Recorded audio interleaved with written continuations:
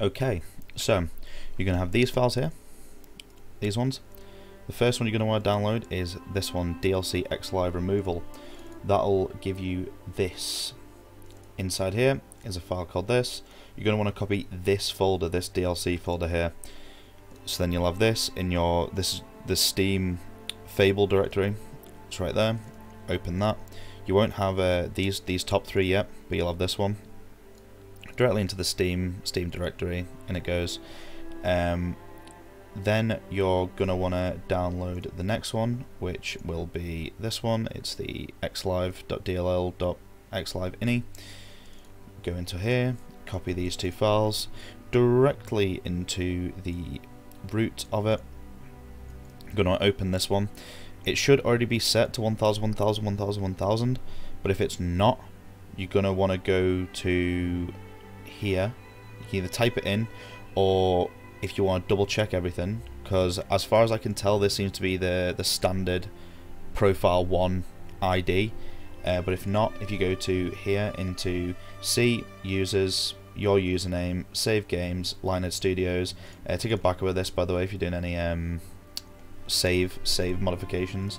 Go into here, and then you're going to want this. So just copy this file name here and drop it directly onto here. Save it, close it down. If you have this installed, Games for Windows Live, because I know some people actually install Games for Windows Live for the case of playing multiplayer and stuff like that. Unfortunately, you are going to have to uninstall that. I know that some people also have it installed for stuff like GTA 4 and stuff, but unfortunately this isn't going to work if you have that installed. So you are going to want to uninstall this Games for Windows Live if you have it installed, and then drop these in. So final piece of the puzzle is this stuff, the actual DLC itself. This is getting downloaded directly from the Xbox website, the Microsoft website. So when you download them, the file is going to be called this. So like this long string of characters and then .cabinet. You're going to want to extract that, and you're going to want to rename the folder, because the folder is going to be called this, and you're going to want to rename it to match these here.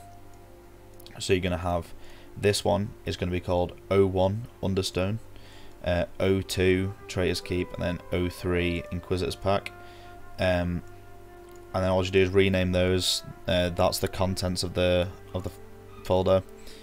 And then once you've done that, you're pretty much good to go. And then if I go into here, you can see that if I go over here, I've got all the different dogs. Doberman, Poodle, Clockwork Dog. If we go into here,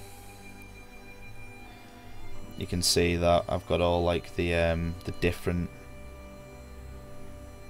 DLC weapons. So over here there's like Gusket's musket and stuff like that. They're all here. Nothing to worry about in there. And then if we go into the clothing area,